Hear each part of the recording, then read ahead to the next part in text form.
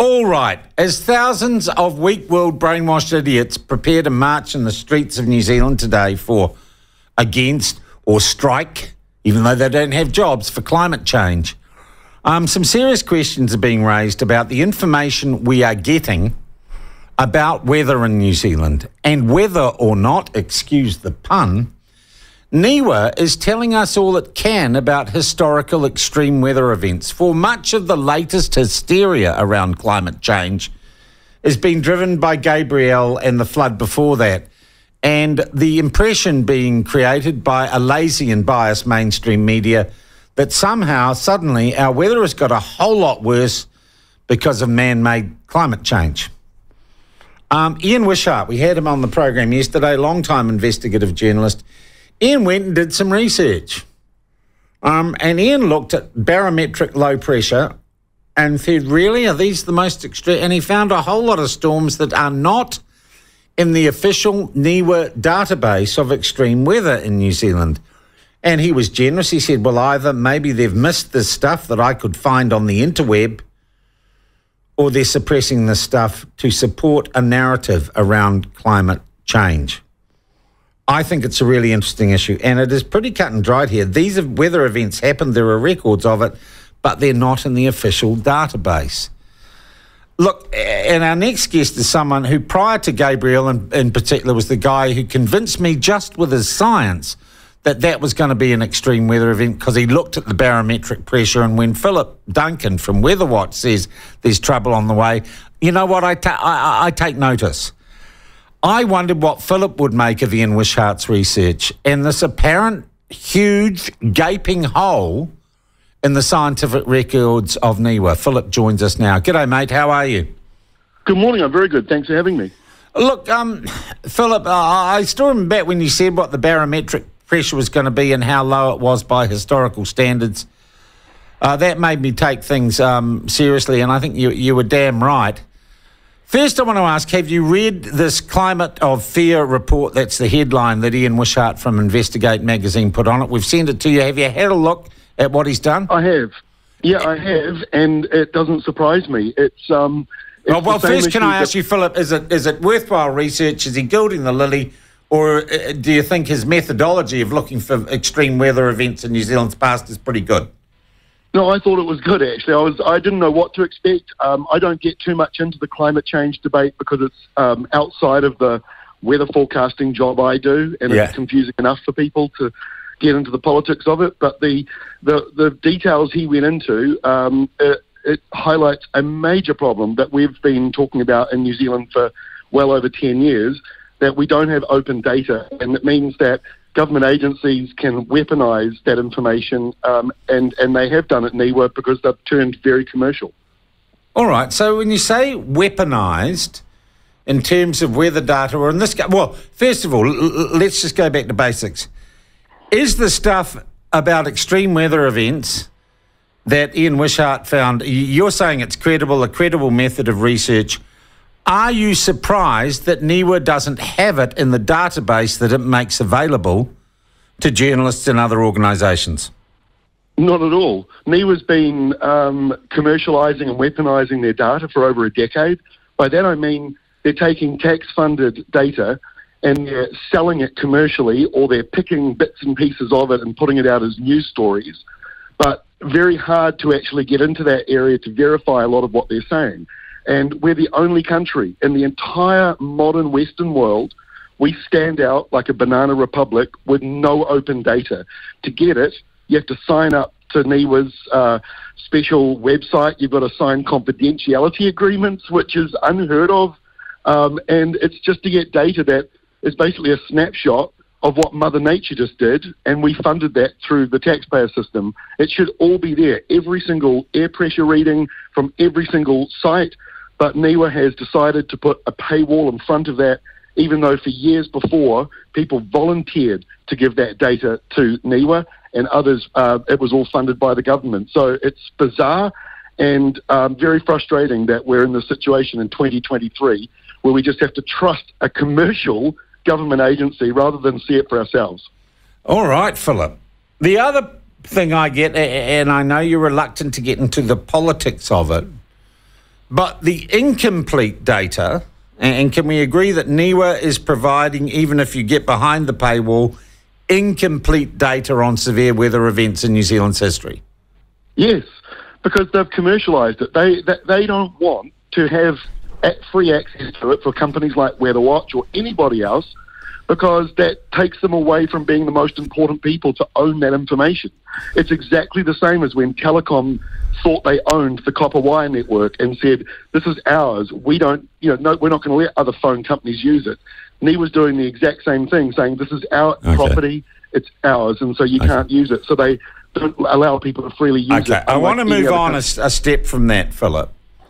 Because we've got incomplete data, because we are being told that Gabriel is like unprecedented, and because NIWA hasn't done or published the sort of research that Ian Wishart has, it has created a belief that we are in a climate crisis because we cannot see the full picture, because NIWA, who should be acting in our interest to give us the full picture, are refusing to give it to us. Would you agree with that proposition? That much of I would, and I'd also say that there was a time when NIWA used to say you cannot use a single storm event to prove climate change, and that seems to have gone out the window now. We've always had storms. We're always going to have floods. We're always going to have earthquakes and volcanic eruptions and tsunami. We live in a country that is perpetually changing. It is really a young country when you look at other places around the world.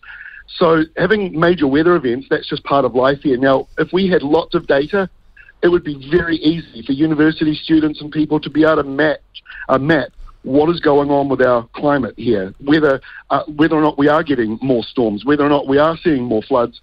That information is very, very, very hard to confirm in New Zealand. We basically have to wait for a government agency that is highly commercial. I have to keep mentioning that because it ruins their science, that they are the ones that drip feed it to the media and sort of exciting tweets, rather than it being just data that anyone can peer review.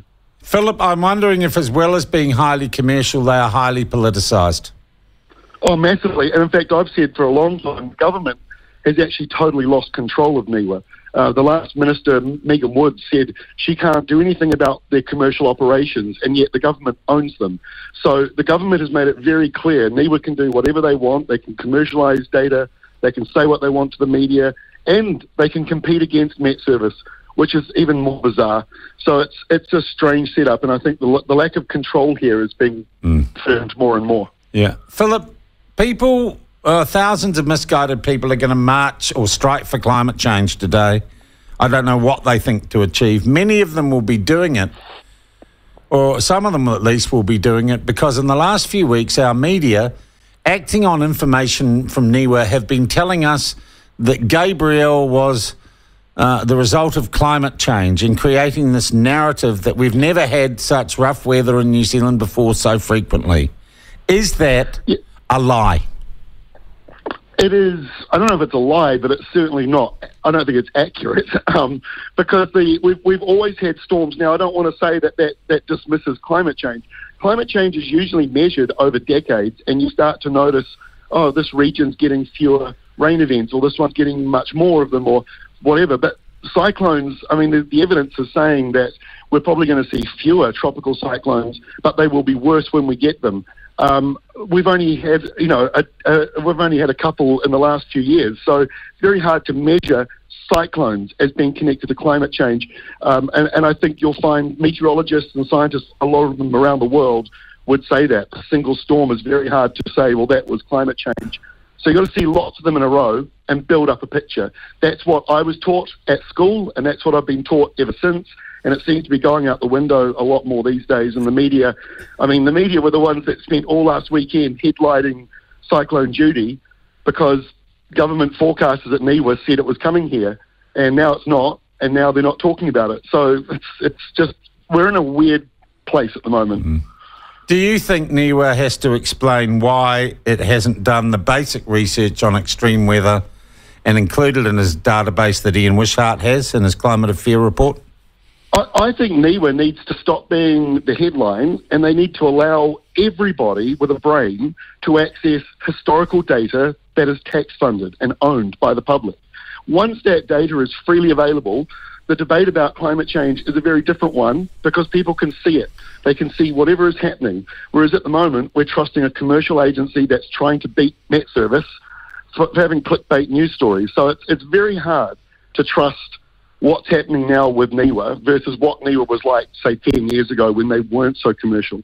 Yeah. Hey, Phillip, thank you so much. My pleasure. I just found the information you've given us fascinating, but while I've got you here, and I hate to put your weather hat on. Look, summer ended yesterday. We are now in autumn by season. That was the crappiest summer I've ever had. Yeah, you need to live in the South Island. The farmers in Gore are telling me it's the best summer they've ever had. So it depends on where you live. But the North Island, you're right, it's been really rough. And we have these sort of tropical monsoon areas that form out from the north of Australia, and they go over Fiji and usually out over the Cook Islands. But this summer, it was out over New Zealand. And so, we got that monsoon rain, one low after the other. The good news is, right, now that summer's kind of ended, we're actually in quite a good spell of weather for the next 10 days or so. So that's kind of typical, isn't it? All right. Would you recommend people do read Ian's report, Climate of Fear? Oh, absolutely. But see, I come from a different point of view. I'm not sort of going after the climate change angle so much. I'm more frustrated that we live in a country that doesn't have open data, like Banana Republic kind of stuff. Yeah, Phillip, thank you so much for your time this morning. Always a pleasure, my friend. Take it easy. Thank you, Sean. Much appreciated. That is Phillip Duncan from Weatherwatch New Zealand. Wow, I think, Ian, another angle to a story. NIWA, we tried to get hold of NIWA. They just haven't got back to us. They couldn't be asked. And we'll try and get hold of Aisha Verrill, she who fired Rob Campbell, see if she will take a stand on NIWA. So a whole lot of mainstream media and misguided people are saying that Gabriel was all about climate change. The data would suggest otherwise. And NIWA, it's our information. You're a public body, for goodness sake. For goodness sake. Sean, weather information behind a paywall with a confidentiality agreement. Unbelievable. Great interview. Sean, does NIWA employ a single New Zealander? They're all Yanks. Try employing some New Zealanders. NIWA, says Jason. Sean, is he and her mum marching today in the climate protest, or are they overseas again? Says you. Oh, I'll get pinged for being mean to someone. Sean, Blackball makes the best salami in the country. Dave, I would agree with that. Sean, would you bring the library story to the attention of Mayor Wayne Brown? Yeah, we're talking to Wayne now, trying to tee up a time for him to talk to us. He's into it. And yes, I will bring up the drag queens politicising kids with their fetish in public libraries in Auckland. I will bring that up. And it's all just imported from the States. And it's not a community, the blokes who dress up as chicks. That's not a community. It's just blokes who dress up as chicks. Sean, Michael needs to listen to that interview you just did. He seems to believe that storms are becoming more frequent and violent. Hopefully I'm not misquoting what Michael's views are. I'd be keen to hear Michael's views once he hears the interview. Thanks, Cam. Michael's not on today because he went down to Oamaru and his car broke down and he couldn't get back to his studio. So we're just going to do a best of all of the platform this week from 10 to 1. I'm sorry about that. It was very late notice. He rang me last night. I couldn't get Tina in because she's got some stuff on and she's over the hill in Wairarapa. I do need to find another just fill-in voice. I was thinking about Ben, but he's a bit young yet. I'm not sure he's ready for a full 3 hours.